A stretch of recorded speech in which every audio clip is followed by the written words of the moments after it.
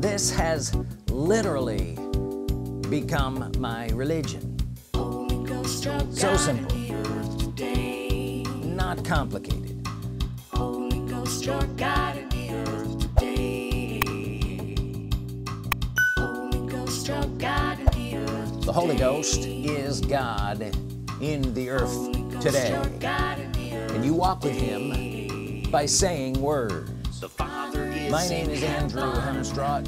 Thank you for joining us. If this is your first time here, make sure you subscribe. If this isn't your first time here and these messages are blessing you, then consider becoming a partner with us. I preach from the room of Holy Ghost worship. Not everyone does. Not everyone worships the Holy Ghost. John chapter 4 and verse 24 says, God is a spirit. And what God would this be talking about? The Holy Ghost. God is a spirit, and they that worship him. So there's a they that worship him, which implies that there's a they that don't, making a difference between the two, they that do and they that don't. And they that worship him must, they continue on, must worship him in spirit and in truth. But if you don't begin to worship him, God the Spirit, you will never get to, listen, you will never get to worshiping him in spirit and in truth. There are things that'll be left unaware to you.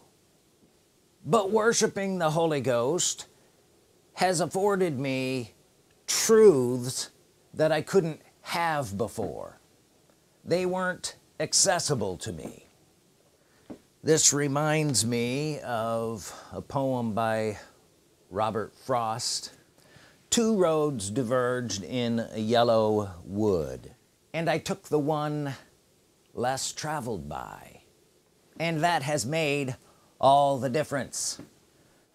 Some choose to worship the Holy Ghost as God, they that, and some choose to not. Choosing this road, listen, choosing this road of worshiping the Holy Ghost as God has made all the difference. Now, of course, in here worshiping him, you're going to have to let go of some of the other things that were on that other road. And yes, this is a less traveled road. Luke chapter 4 verse 8, this is Jesus talking. It is written, thou shalt worship the Lord thy God, and him only shalt thou serve. So here this is Jesus saying you're supposed to worship the Lord your God. Well, in John chapter 4 verse 24 we read, God is a spirit, and they that worship him. Here Jesus is reaffirming that thou shalt worship the Lord thy God, the Spirit Lord, right? God is a spirit, you worship him, the Lord our God, and him only. Say, and him only. People like to criticize me when I say I worship you, Holy Ghost, only. Here is where we get that. Him only do I serve. I have found that speaking in agreement with him, the Holy Ghost, is an act of worship. In speaking in agreement with his word is an act of service and is an act of worship. So yes, we worship you, Holy Ghost, only, but then we speak in agreement with his word, and herein is walking it out daily. Speaking in agreement with his word is how I walk with him, and it's how I worship him, and it's how I serve him. Now, every word of God has the ability within itself to bring itself to pass if you will say it. Isaiah 55 verse 11, so shall my word be that goes forth out of my mouth, it shall not return unto me void, but it shall accomplish that which I please, and it shall prosper in the thing whereunto I sent it. What shall accomplish? What shall prosper? His word sent. How do you send a word? You say a word. So shall my word be that goes forth out of my mouth. It, what is that? The spoken word. The spoken word shall accomplish that which he pleases. The spoken word shall prosper in the thing whereunto he sent it. So you have to speak God's word, and when you're speaking God's word, you're in agreement with God the Holy Ghost. It's an act of worship. It's an act of service. Mark chapter 4 verse 26. So is the kingdom of God as if a man should cast seed into the ground, and should sleep and rise night and day, and the seed should spring and grow up, he knows not how.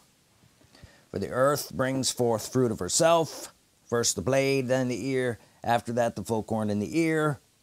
Here we have a man casting seed, which is the word of God, into the ground, and the seed, the word, grows up and produces that which was in itself. That's my point. The seed doesn't produce something else. The seed, the spoken word of God, produces that which it said. It accomplishes. It prospers. Let the speaking of God's word change you. Let the speaking of God's word change you into the thing said. That's what it's designed to do. This has literally become my religion. Worshiping the Holy Ghost. I worship you, Holy Ghost. And him only serving, speaking in agreement with his word, being changed into the thing said. So simple, not complicated. This is not how I walked with God before, pre-Holy Ghost worship. That's what I say I am now, a Holy Ghost worshiper. But I was just like you, walking in all the major doctrines of the church. But in here, I worship you, Holy Ghost. I have learned that things are much simpler than all of that. The Holy Ghost is God in the earth today, and we walk with him by saying words. Well, I have made up my mind. I'm going this way. I've come too far to go back to all those other old ways that don't work. I choose to go this way, worshiping the Holy Ghost and walking with him by saying words. And you have to realize not everyone is going to run as fast as you are. In fact, some will run back to what they used to do, not being comfortable out here in such stark simplicity. Walking with the Holy Ghost, I worship you, Holy Ghost, only, and speaking his word. But listen, if you get it this way, it will never be taken from you. Hebrews chapter 11 and verse 6, for he that comes to God must believe that he is. Right? That's the first thing.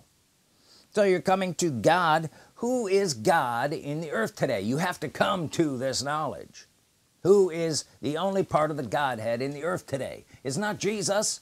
Jesus was raised from the dead and then rose from the earth and is seated at the right hand of the Father and shall return. The angels in Acts chapter 1 verse 11 said this same Jesus will come back in like manner, and he hasn't done that yet, which means he's not here. The Father and Jesus sent the Holy Ghost to be with us in the earth, and the Holy Ghost is God, and he's the one with us in the earth today. He that comes to God must believe that he is. Believe that he is what?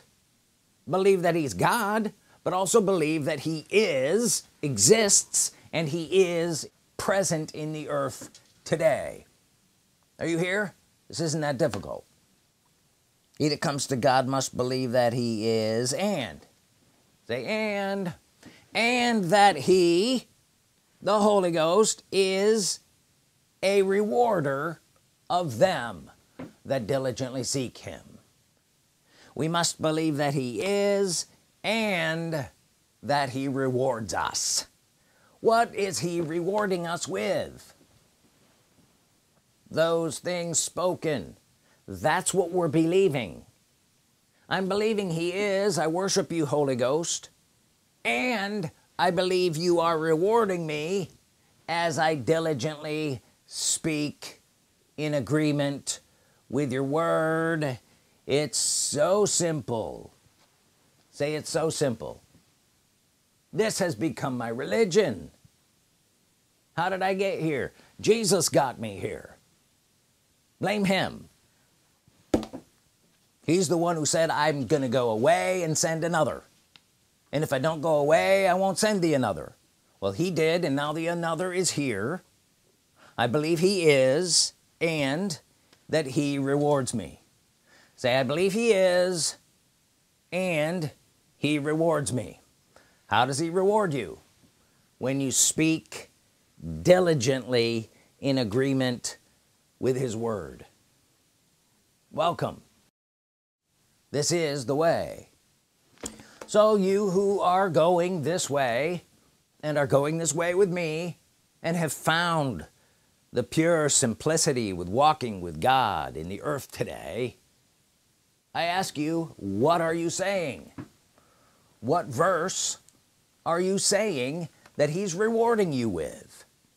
You're worshiping him, and he's rewarding you with, what should I say? What verse should I say? I'm glad you asked. Here's a suggestion if you needed one. 1 Timothy 6:17. Charge them that are rich in this world that they be not high-minded, nor trust in uncertain riches, but trust in the living God, who gives us richly all things to enjoy. Who is the living God? Who is alive and God? That would be living, right? Living God. He's alive. He is Holy Ghost. The Holy Ghost is the living God. He is, we believe that, and who gives us richly all things to enjoy. I worship you, Holy Ghost. You are the living God. You give me richly all things to enjoy. Living God gives me richly all things to enjoy. What if I begin saying that? Listen, if you begin saying that, you will begin walking with God the Holy Ghost, the living God, and him giving you richly all things to enjoy. Would you enjoy walking in healing? How about health? Can you enjoy walking in health? Living God gives you richly all health to enjoy. Is health a thing? How about houses? Are houses a thing? Living God gives me richly all houses to enjoy. Say it. Living God gives me richly all houses to enjoy. Is having your debts paid off a thing? Living God gives me richly all debts paid off to enjoy. Is prosperity a thing? Living God gives me richly all prosperity to enjoy. Where does this go? It goes to all things richly. If you will begin saying these things, you will know the Holy Ghost as the living God who gives you richly all things to enjoy. So you want to pick a verse? I picked that verse. Can you see where this goes?